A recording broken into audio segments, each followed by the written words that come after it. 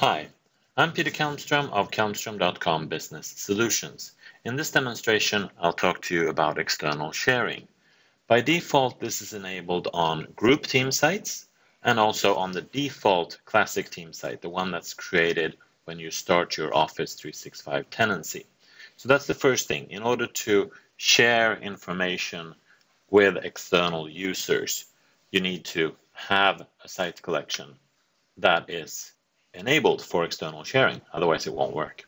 So you can, of course, enable external sharing on communication sites and classic team sites that are created through the SharePoint Admin Center, but these are the two types where it's enabled by default. And I've shown how to create classic team sites in other demos.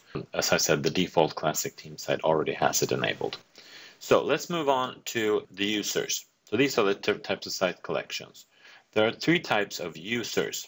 There are Office 365 organizational accounts. They can be either in this tenancy or in another tenancy. You can share information between tenancies. So when you have a license for SharePoint in one tenancy, you can also see other SharePoint content in other tenancies. And there's the Microsoft account. And if you have a Microsoft account, which of course is free, then you can log in and be authenticated against the SharePoint site. And then it's the anonymous users and any email address. I'll focus on the first two, or I'll focus actually on the Microsoft account. That's the most useful one. So let's go and do that. So I'm going to go to the site that is enabled for external sharing, this one. I'm going to click on Share.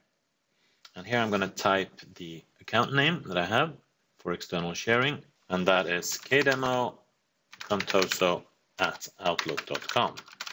Right. So as you see, this is outside of your organization now. And that's an important thing. If your site collection did not have external sharing enabled, then you would get an error message at this point. Second thing that you need to make sure that you do is, of course, to show the options here. And that allows you to select whether you want to send an email invitation, and also, most importantly, which permission level this new user will have in this site collection that you're inviting him or her to. So let's do this, share now. Now this is shared with this external user. Now we're in kind of a middle limbo stage here. I can see that this invitation has gone out, but if I go back to my site settings here and look at the site permissions, and then I want to check which permission does this user have, you'll notice that it can't be found and it doesn't actually give any permission. Even though I've invited this user and this user has permission now, I can't see that user because that user doesn't really exist. It gets created once I accept the invitation. So let's go and do that. Let's accept the invitation. I'm going to open in private browsing window and then go to outlook.com and log in with this account.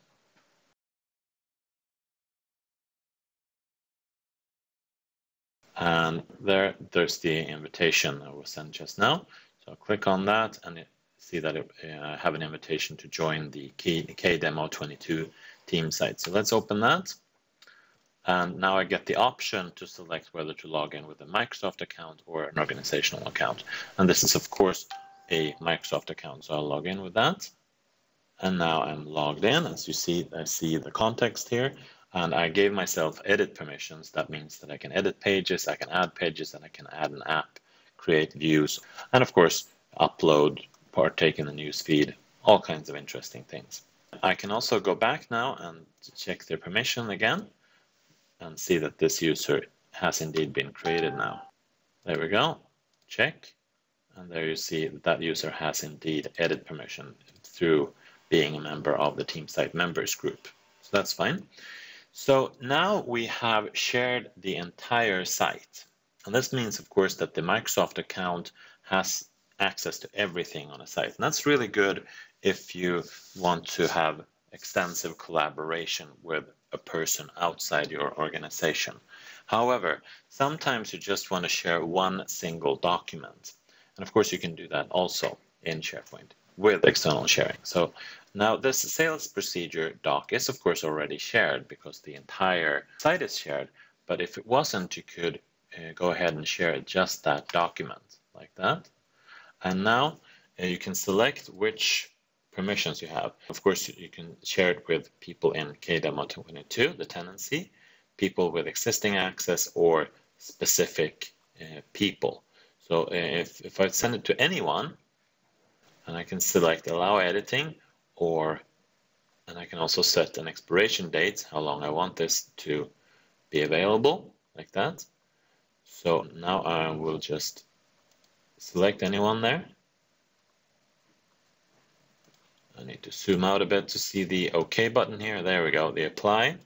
Let's do that.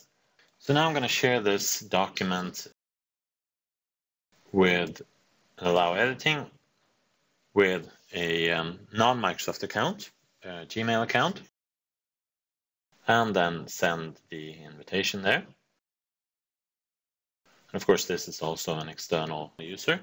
So let's start another browser. Let's go with Chrome and log in there and do an incognito window in Chrome, and then go to Gmail and log in as the kdemocontoso@gmail.com that I just invited. And here's my invite. Peter Kalmstrom shared this document with you. Now I can open that document. As you see, I get directly into this Word Online. I can see where it's at, but I can't go back to the document library. I can't go back to the site, but I can indeed edit this in the browser. And let's just do an edit here, and let's make that the background color green. That would be beautiful.